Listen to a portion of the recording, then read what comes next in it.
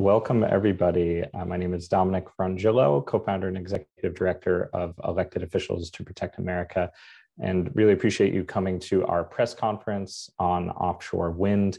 Elected Officials to Protect America's purpose is to protect our planet and our people.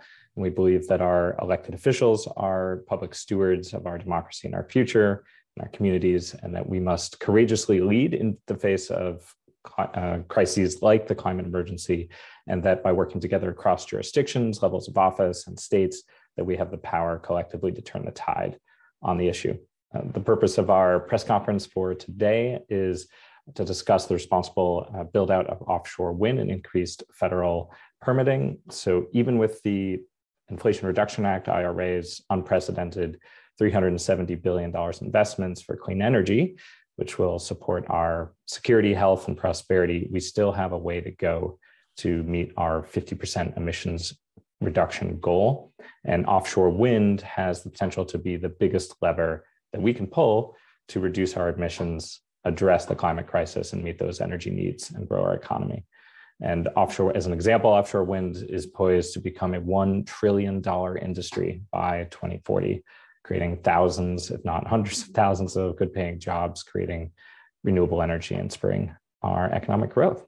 So the purpose for the press conference today is because more than 340 elected officials from across the country are asking the federal government to increase offshore wind goals and accelerate permitting. And today we'll hear from elected officials in New York, New Jersey, Massachusetts, who are urging responsible offshore wind development to fight the climate emergency and stabilize energy prices and energy security. So first, we are blessed to introduce Caren Fitzpatrick, who's an Atlantic County Commissioner in New Jersey and a member of New Jersey, EOPA New Jersey's Leadership Council. Caren, the floor is yours. Thank you so much, Dominic. It's my pleasure to be here, and a very apropos time to be here. We just experienced a really severe, one of the most severe hurricanes that the Eastern Seaboard has seen in a long time. It decimated Florida and slowly made its way up here to New Jersey. And we also have been experiencing very severe weather, flooding, high winds due to this storm. We actually at my office had the very first that I can remember flood day, like a snow day, where we couldn't get to our work because of Back Bay flooding, closing entryways into Atlantic City. Atlantic City's on an island, a barrier island.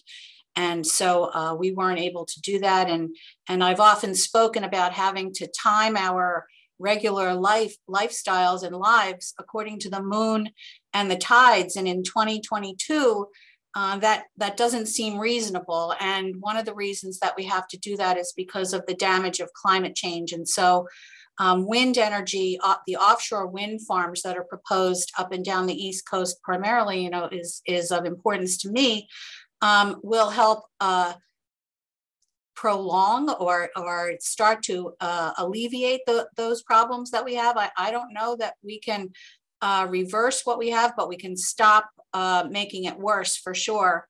I believe that all levels of government owe it to their communities to acknowledge there is a problem. Believe it or not, that there are some government officials who do not acknowledge that climate change is a problem and that wind energy is one of the best answers for that problem.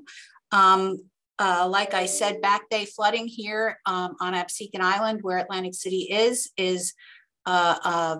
used to be a once in a while, maybe once a quarter issue. Now children can't get to school on full moon and high tide days because they're flooded into their homes.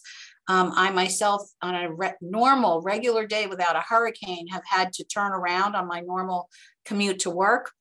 Another problem that we have is that people don't want to accept the fact that this is a new world. We have new challenges, and as pretty and precious as their memories may be, things have to change. We have a movement, not so silent movement, in our area to oppose the wind farms because you'll be able to see them from the beach. You'll be able to see the windmills from the beach.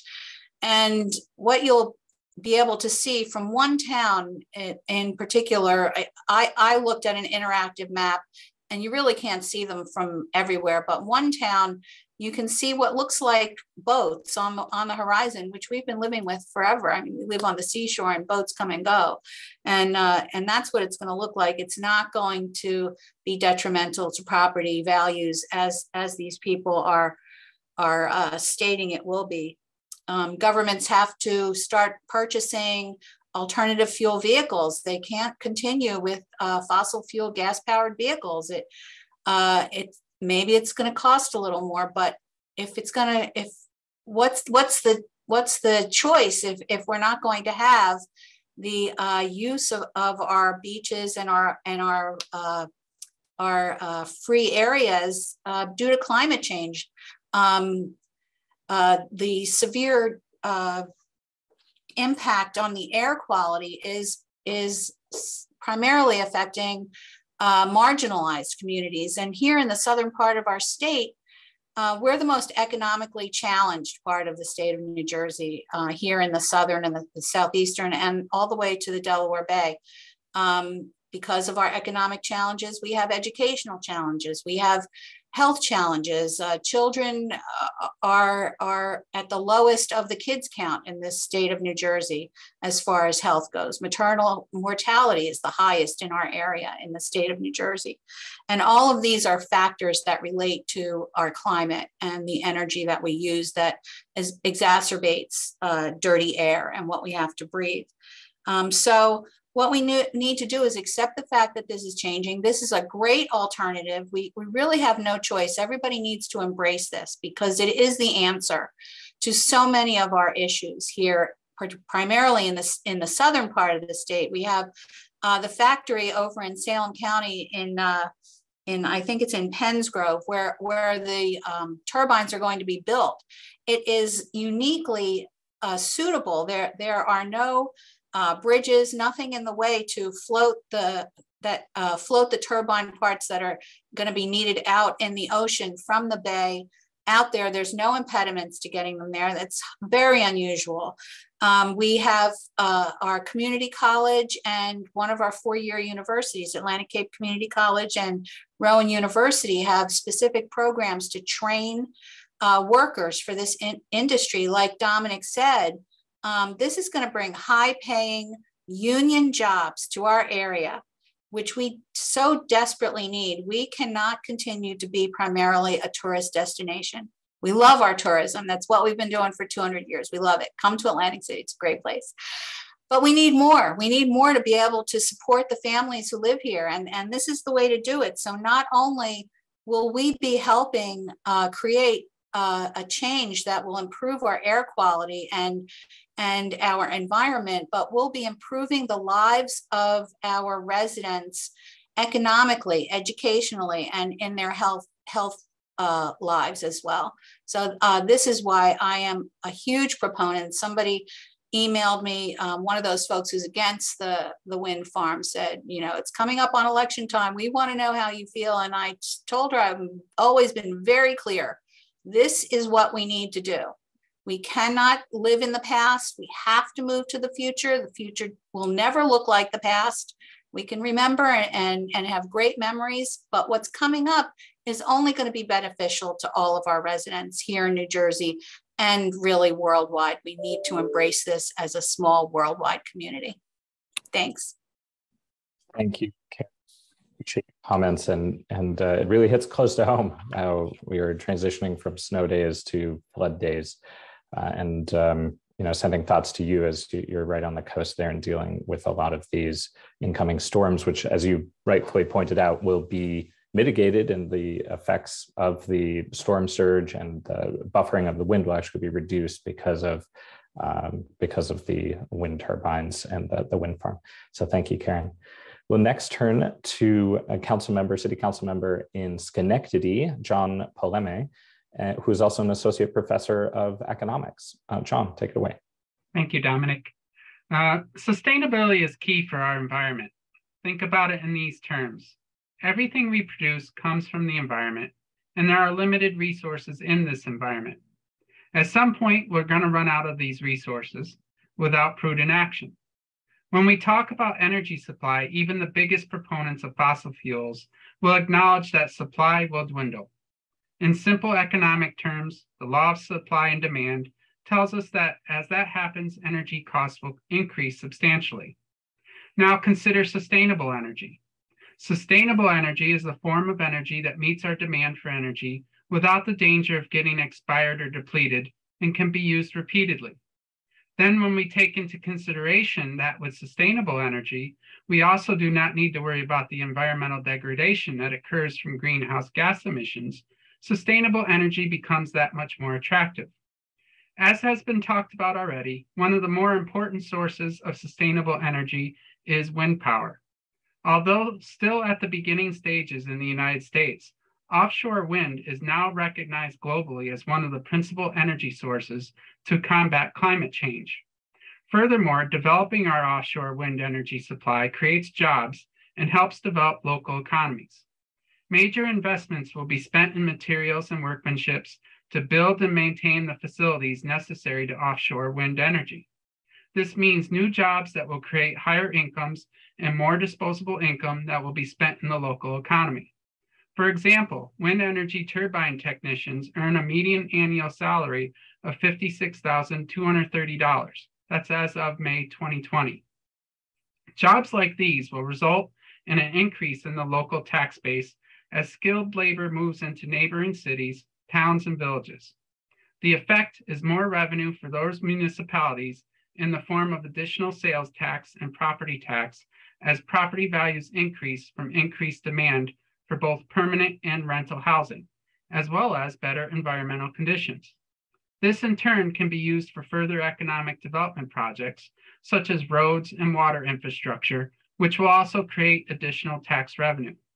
As you can see, the direct and indirect economic benefits of offshore wind is enormous from the resulting massive multiplier effect. To provide a little information on the level of economic activity we're talking about, according to the American Wind Energy Association, by 2030, operating offshore wind capacity will be between 20 to 30 gigawatts, creating up to 83,000 jobs, representing between $28 to $57 billion of investment in the US economy. Presently, offshore wind energy policies are being driven by the states. Current policies in just 8 states call for nearly 40 megawatts of offshore wind capacity by 2040, providing a pathway to achieving the national offshore wind energy target of 30 gigawatts by 2030. As our country develops more offshore wind, the economies of scale will continue to improve and costs will decline. For example, the cost of energy for US fixed bottom offshore wind energy projects in 2021 has declined to $84 per megawatt hour on average. This decrease in cost was a 13% reduction from 2020 and a total cost reduction of more than 50% since 2014. Costs for fixed bottom offshore wind energy are estimated to fall to $60 per megawatt hour on average by 2030. In comparison, the real-time load-weighted average locational marginal price for natural gas reached $54.13 per megawatt hour this summer, and wholesale power prices are now between $70 per megawatt hour and $110 per megawatt hour. In New York State, 12 port sites have been identified to achieve the energy output target by 2035. According to the New York State Energy Research and Development Agency, direct economic benefit, should this full build-out alternative come to fruition, will include more than 3,000 job years, where 1 job year equals 1 job per year during construction, and more than 1,300 job years every year to operate and maintain the projects. An additional nearly 1,100 job years is expected in indirect economic benefit in the social and community investment expenditures. Other indirect benefits include savings of more than $4 billion in public health costs from reduced respiratory, cardiovascular, cancer, and neurological diseases. As you can see, offshore wind isn't just about the environment, it's also about securing our energy and economic futures. Thank you. Thank you so much, John, for highlighting the economic benefits to communities and making the case that of the benefits to communities across the country and on the Eastern Seaboard have never been greater from a jobs perspective, energy, security, health benefits. So thank you so much for raising up that economic analysis. We'll next turn to Councilmember in Franklin, Massachusetts, Cobi Frongillo, who's also a policy expert on offshore wind. Councilmember Frongillo. Yes, hello, thank you. Well, here in Franklin, we just experienced a summer of record droughts and record heat waves. We just celebrated our Harvest Festival, and it was the first Harvest Festival where I've heard so many local farmers and gardeners talking about dying crops at a rate that they hadn't seen. We're also facing, it was just announced that our electricity prices are going to more than double compared to last year's winter. Why? Because we're so reliant on natural gas, which is in turn reliant on foreign forces, including a dictator in Russia. So we recognize urgently in Massachusetts the benefits of switching to a more local energy source like offshore wind. The benefits of offshore winds are really threefold. It's local power to help with energy security and to meet our emissions reduction goals. It's local jobs, and especially jobs where we need it most. And it's local supply chain, money coming in, because we know that the whole world is going to be moving in this direction quickly over the next few decades. On local power, it's already been said we have a goal, a national goal of reaching 30 gigawatts by 2030. Well, according to DOE's NREL, National Renewable Energy Lab, Massachusetts waters have the largest technical potential of any state in the contiguous U.S., with the technical potential to produce more than 1,000 terawatt hours of electricity from offshore wind. That is many-fold the needs of Massachusetts. We've already set out to contracted out 5,600 megawatts of really cost-effective offshore wind by 2027. We know that meeting the emissions reductions and powering over 1 million Massachusetts homes are only part of the benefits of these first few projects. The first project, Vineyard Wind, which is going to be operational 2 years from now, and I was at the groundbreaking and where we dug into the ground for the first time. Those 62 turbines will generate more than 800 megawatts of electricity. That's enough to power 400,000 homes in Massachusetts. That's the equivalent of taking 325,000 cars off the road in 1 year. The project is also going to generate 3,600 full-time equivalent job years over the life of the project, including 500 union jobs. This is all just the first project, just the first 800 megawatts toward 30 gigawatts. It's already been said that to meet our 2030 goals, we're going to need more than 44,000 good-paying union jobs by 2030, and another 33,000 additional jobs created in the communities that then support offshore wind activity, which is what we're really excited about here.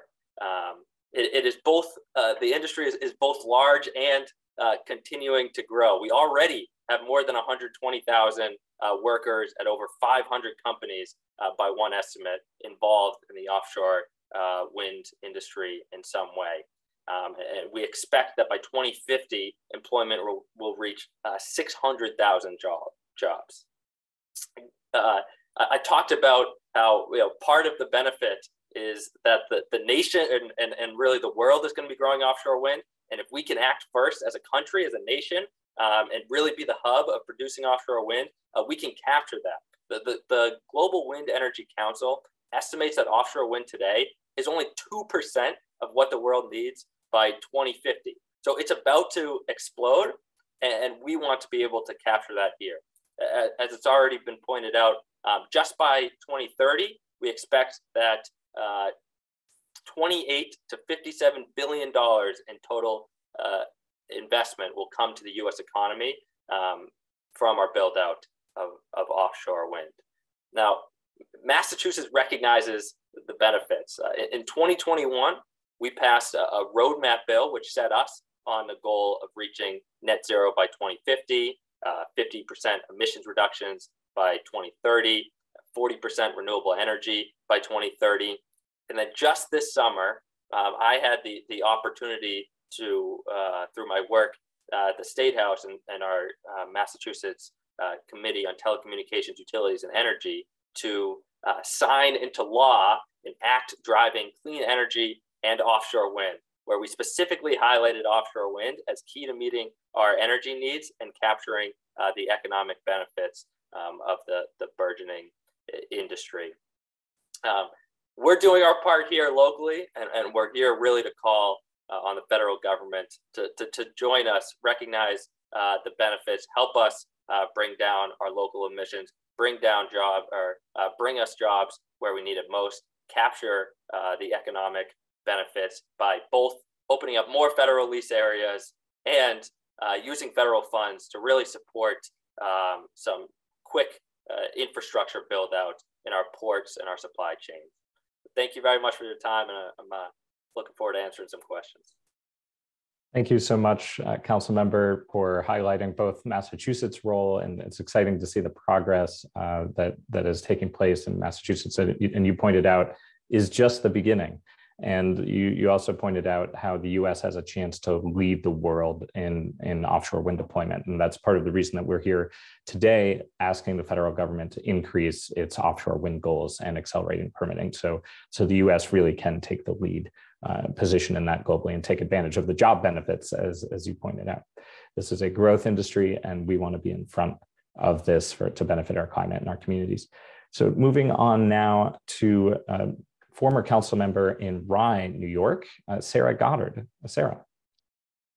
Hi, good morning, everybody. It's so great to be here and see some familiar faces.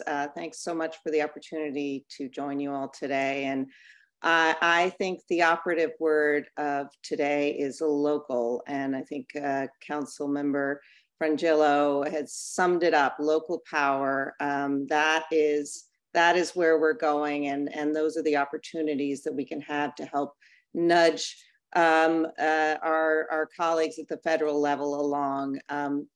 I am from the city of Rye. It's a beautiful coastal community on Long Island Sound in Westchester County. But we are a community, like so many others, that has experienced firsthand the devastating effects of our climate crisis. Most recently, last year with severe flooding from Hurricane Ida that destroyed homes and people's properties. But Ida is just one of several climate-related 100-year catastrophes, as they've been called, but no more, that I've experienced as a resident and elected official. As Commissioner Fitzpatrick said earlier, we are in a new world now, and we need to respond to our new world.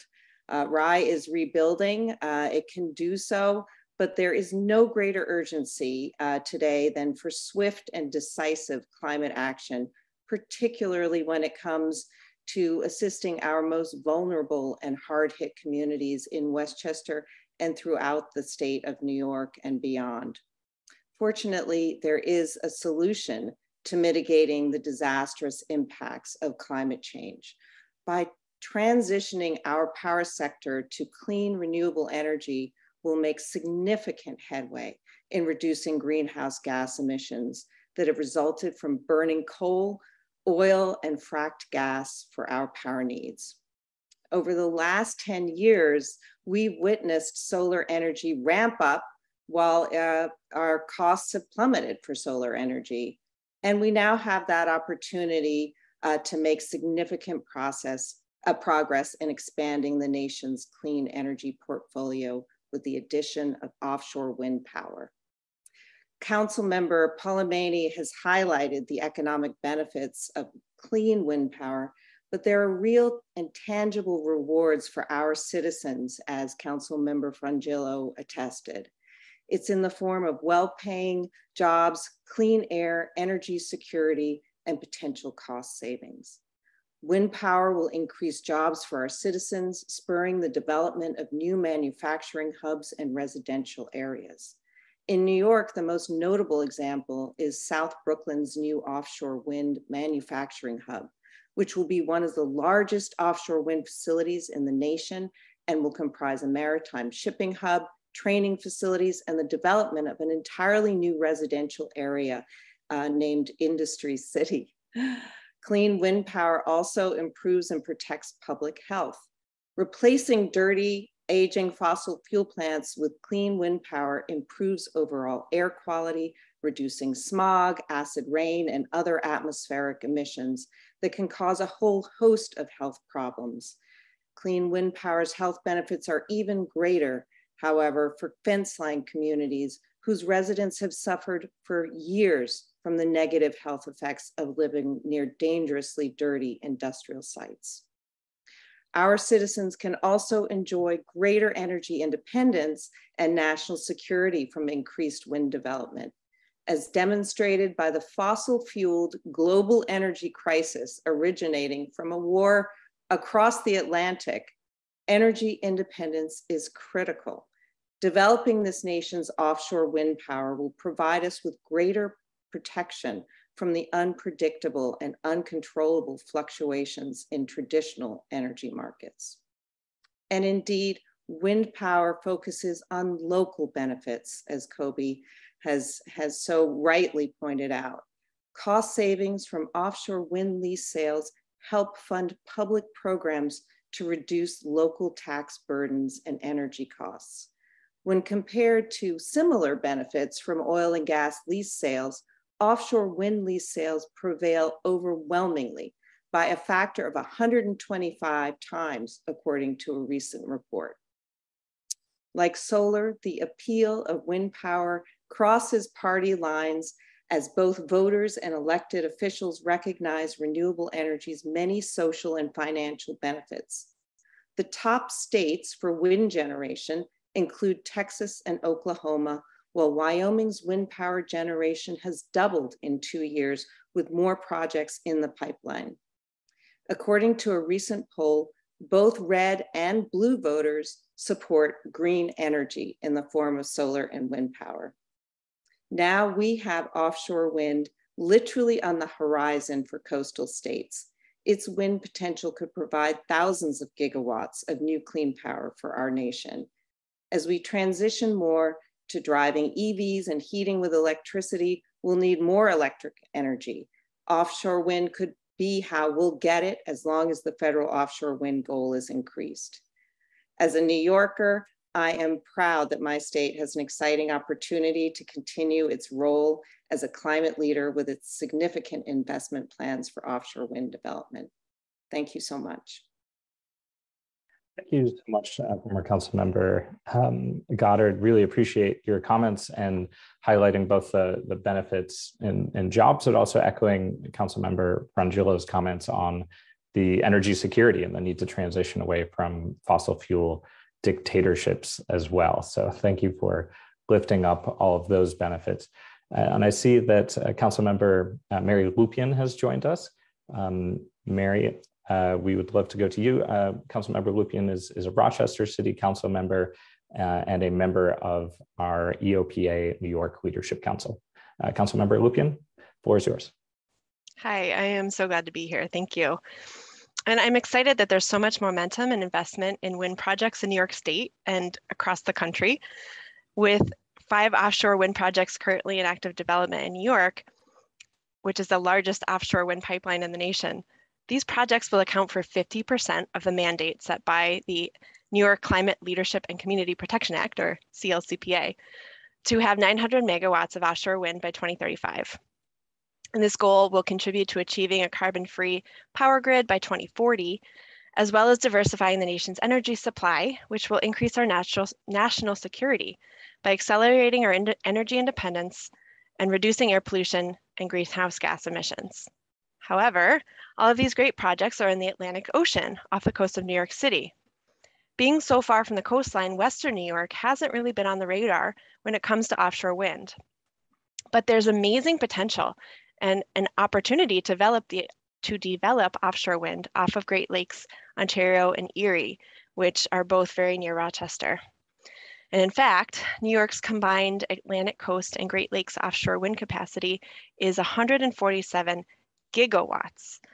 Future Western New York wind projects have the potential to not just account for the remaining 50%, but to surpass New York's goal of 9,000 megawatts by 16 times over.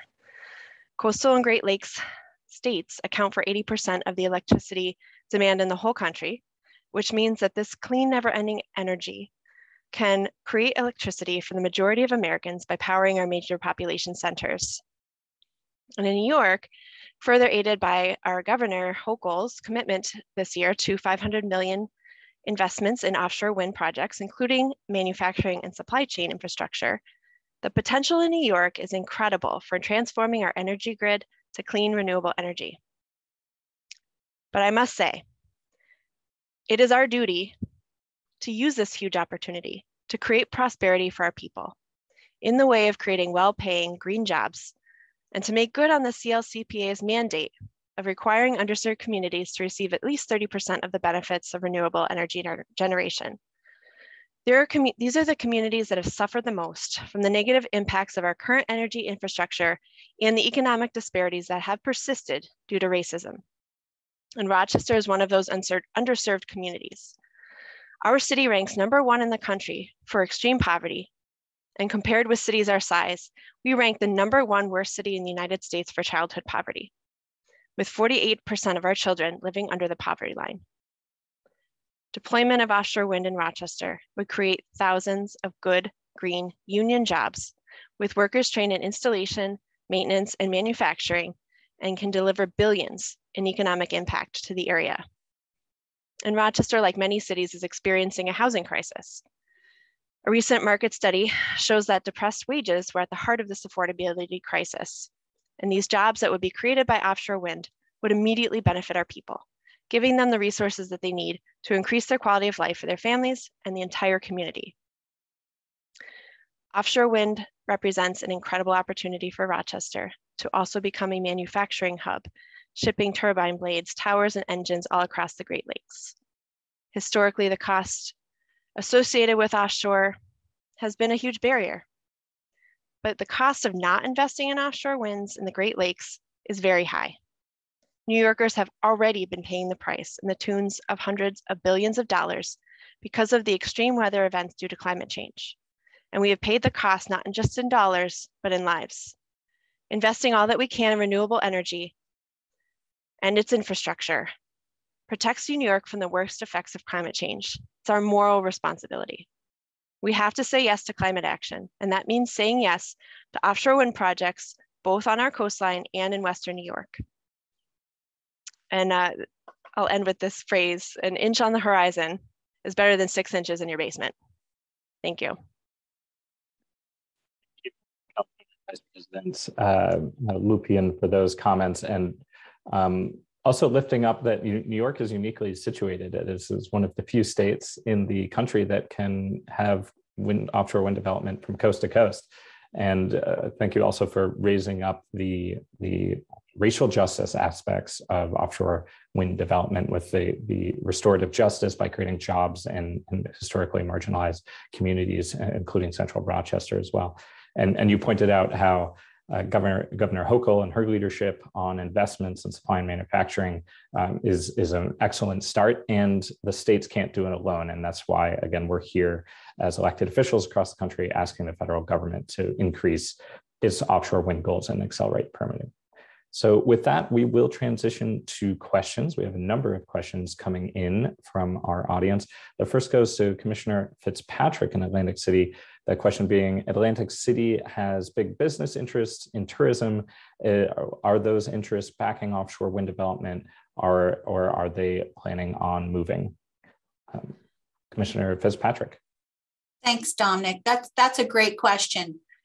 Our business industries in Atlantic City and the surrounding area have invested a lot of time and money in growing the industry. I think you're talking about, you know, the tourism and the hotels and casinos that are here. They're not leaving. They're not going anywhere.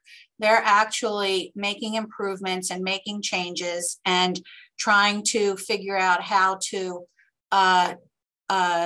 coordinate their investments with the changes that are going on in the environment. And, you know, we have, as I said, invested in education and training to support the wind industry.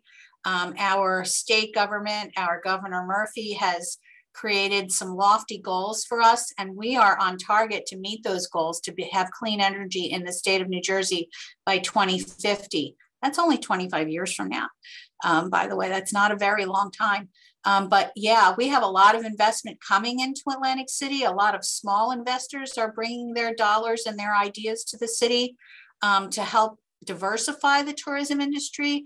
In addition to gaming and food, we're having a lot of music venues being opened and built, and entertainment that's away from the big hotels. So yeah, people are bringing their money. They're not going anywhere. They're continuing to come to Atlantic City to invest. Wonderful. Thank you. Those comments. Next question, generally for the crew, is, as elected leaders, what policies or actions do you think is important to ensure historically marginalized and disadvantaged communities benefit from the infrastructure investments needed? And I think that could go to you, Councilmember, Vice President Lupin. Yeah, absolutely. Well, I think, you know, between the mandate and the CLCPA, and also we're trying to understand the benefits that would be coming to us from the Justice 40 initiative, because in New York, the definition for this initiative, the definition of disadvantaged community, differs from what a lot of people might think. And there are very few communities in New York that are designated with as disadvantaged according to Justice 40. In Rochester, all of our city is in that designation. And we're joined, I think, by a census tract in Schenectady, in Niagara Falls, and some downstate. But looking at those opportunities to see how much investment we can use to ensure that we're bringing, first of all, we're building offshore in our Great Lake of Ontario, but also that we're focusing on bringing jobs here. And I think reserving and marketing those jobs, making sure that we've got training opportunities to get our folks into these jobs, is going to make a huge impact on our disadvantaged community. Wonderful. And a follow-up question on, in terms of those jobs, what support do local communities need to make sure those jobs are provided in terms of support from the state and local government? We can open that up to all of our panelists. One of the things that we're doing here in Massachusetts, so we designated Massachusetts environmental justice communities, which are communities that have been historically harmed and are most vulnerable to future environmental impacts, as well as having being low-income places and mostly minority populations. We highlight in every piece of legislation around offshore wind, both workforce development and in selecting jobs, we highlight benefits to environmental justice communities as one of the things that's going to help you win a project with us, is how much are you going to be supporting our environmental justice communities. What does that usually come in the form of? Well, these communities have institutions in place. They have community colleges. They have area groups and nonprofits. And so most of it is about helping the local institutions that already exist, helping them rise up, because they already have the connections in those communities. So we've made Bristol Community College, which is around a whole bunch of currently disadvantaged coastal communities in Massachusetts.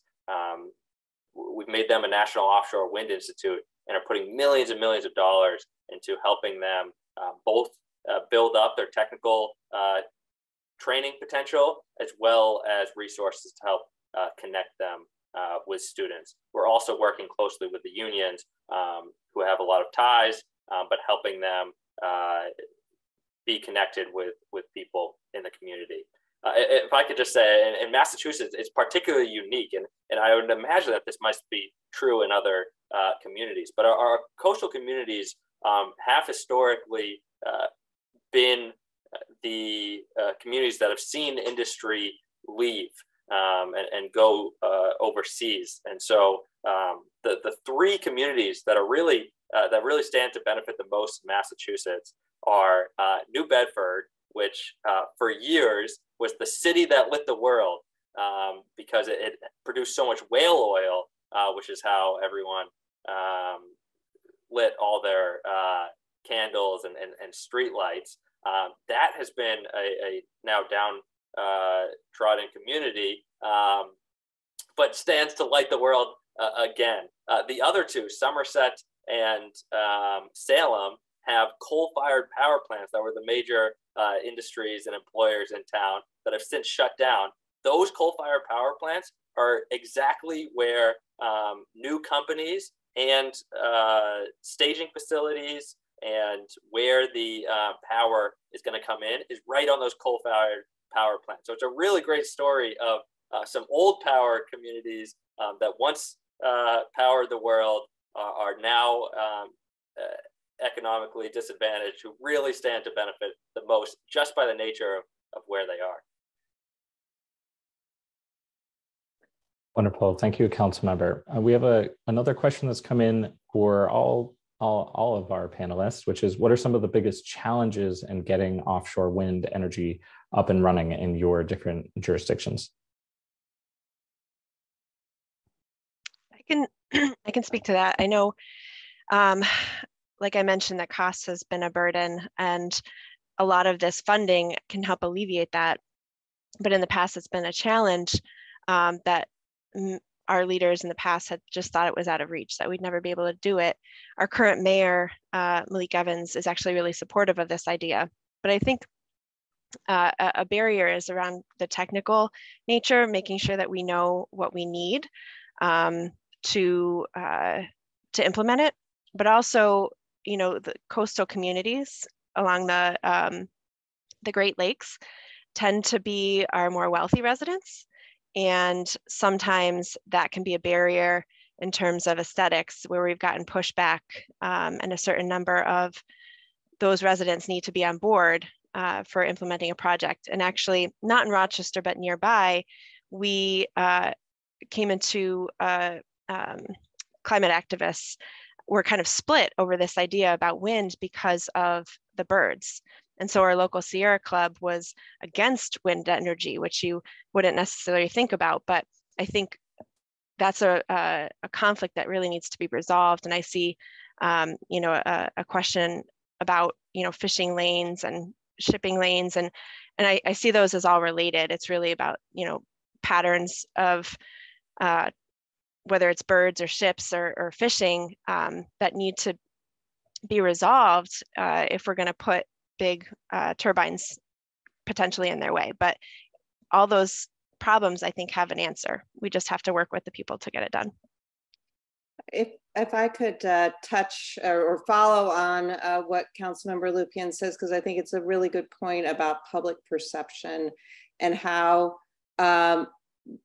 just pure misunderstanding, but also coupled with active disinformation campaigns can obscure and color public perception of wind turbine projects and what that will entail, either for you know, for birds or the aesthetics. And when we sit down and talk about the personal benefits over some of the potential and probably inflated costs of aesthetics or you know, wildlife, which is really quite minimal, when we highlight those benefits for our citizens and for our people who live in these areas, it really is a no-brainer. But I think the message that legislators, policymakers, supporters have to get across is that local benefit, even more so than the macroeconomic benefits that I think we all agree on. So, you know, the fact that you see legislators and policymakers across the country, whether it's red state or blue state, embracing this type of power is testament to the fact that it is the right way to go. But we just have to get that message across at a more public level. Wonderful. Thank you, former Councilmember Goddard. And a related question, what are some of the legislative changes that we need, building on those challenges that we're facing in communities in our different states? What are some of the legislative changes that we need to accelerate permitting on offshore wind?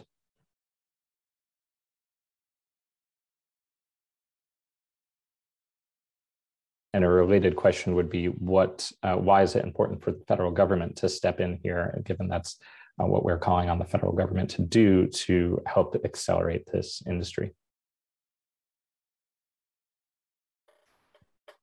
Yeah, so because of the first offshore wind projects were actually in state waters, and they were closer to shore, and they didn't find much success for a lot of the reasons that were just enumerated. But luckily, our science has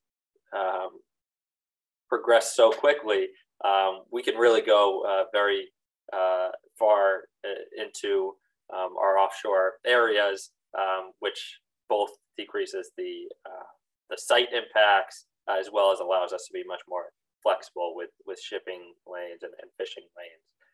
But those are all federally owned lease areas, and so we can't do anything locally as much as we would like to unless they're opened up at a federal level. And that's simply it's executive decisions. It's the Department of Interior that makes the decision around what lease areas are open.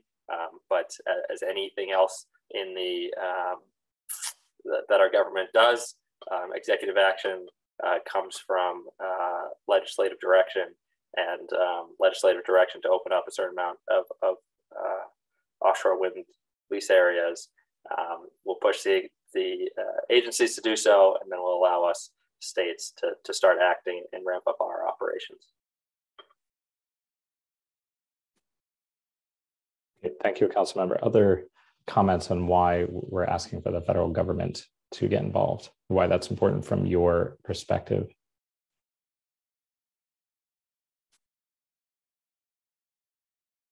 I'll jump in with one, which is one reason that we're asking for the federal government to increase its offshore wind goals and streamline and accelerate permitting is to give more stability for the business, for industry that's coming in, and to stabilize energy prices, which is, Councilmember, you pointed out, are doubling this year. So this is about energy security. This is about local energy freedom, clean energy freedom here at home, as well as stabilizing prices for consumers in order to get these.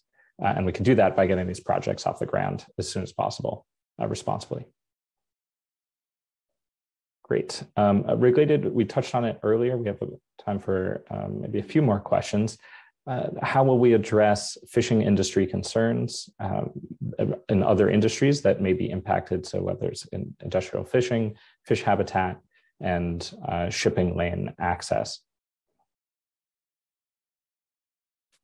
How do we balance those different issues?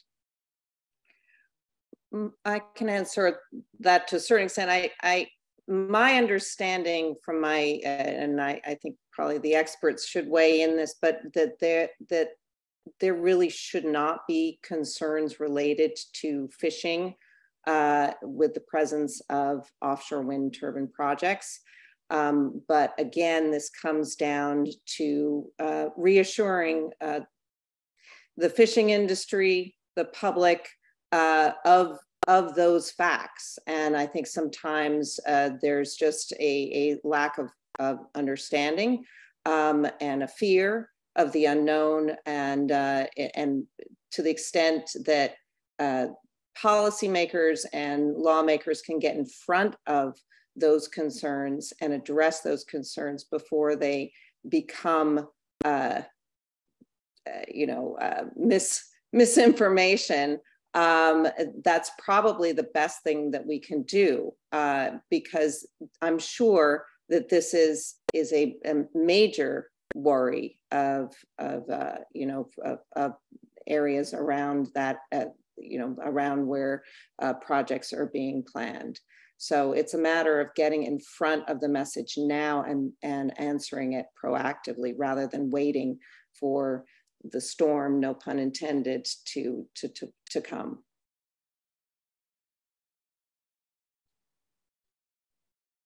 Yeah, proactive is the key word. I've mentioned New Bedford as one of the communities. Well, New Bedford, for the past 2 decades, has been the #1 commercial fishing port in the country by value. So they are highly sensitive to the commercial fishing industry. And it's really just taken years of relationship building, of working with them, not just to sell them on the benefits of offshore wind, but really hear what do you need from the industry that's going to help you? What are the seasons of building that are going to impact you the least?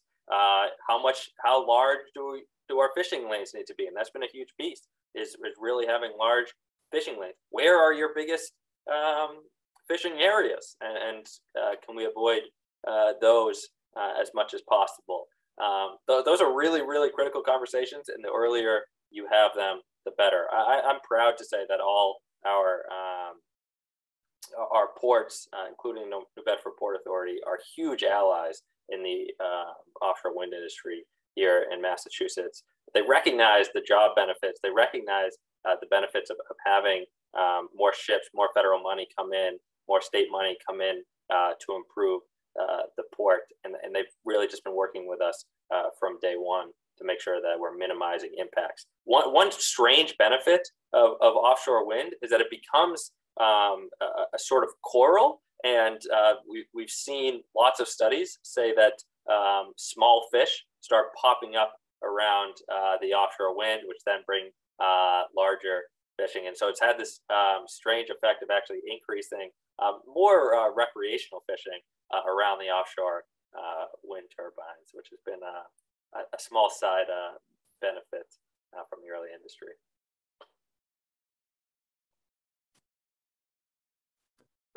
Thank you, Councilmember. And this is a question for Vice President Lupin as well as Councilmember Polimeni.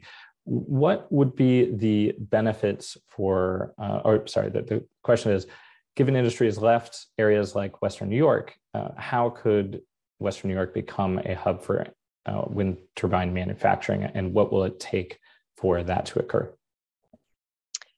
I think it would greatly benefit our communities, and Rochester is really well situated. We, even though we're maybe 10 miles in from Lake Ontario, our city's founders made a little strip that has a little part of Rochester that's on Lake Ontario. And it would be very easy to ship the turbines through the Great Lakes, but also, being connected to many other states through the interstate. I think it makes sense for, geographically for Rochester and Western New York to be a hub for manufacturing. And as you mentioned, industry has left. We used to be a huge manufacturing city, and we still have many of the bones of factories and industrial areas that could be built back up to support this industry. And I think we still have a lot of work to do in terms of doing the studies to understand exactly what it takes, but it would be a huge benefit to our people just in terms of jobs. And again, those are really good jobs, and being able to make these the parts to build the turbines much more accessible. For Schenectady in the Capital District in New York State, we have a very unique geographic, I think, advantage. If you just go out 4 or 5 hour radius within that radius, you would have Buffalo, you would have Rochester, you would have Philadelphia, New York City, Boston, Montreal, Toronto, some very major areas. And that includes the transportation routes, whether they be water, rail, or road.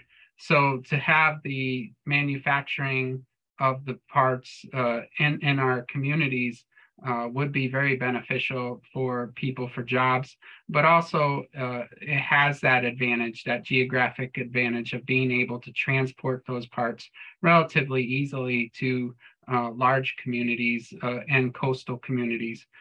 So in order to facilitate that, some of the things that have been talked about already include using our community colleges and our state university system to develop the training programs and the those type of things in order to get our population trained and up and ready for building out these necessary components in order to have these good paying jobs in the communities.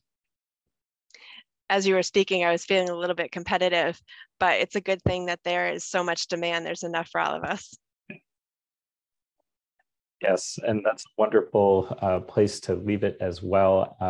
So just to close out, I'd like to thank our panelists and ask you to stay on just a little bit after we close out. But thank you so much to all of the elected officials who are speaking today, to members of the press and our audience for coming. And again, all the points that you've all raised is exactly why over 340 elected officials are calling on the federal government to increase its offshore wind permitting and accelerate, increase the wind goals and accelerate the permitting for our energy security, creating jobs, health, resilience, and protecting our communities and our climate. So thank you so much. And with that, we'll close the press conference and ask our panelists to stay on for a few minutes afterwards. Thank you so much.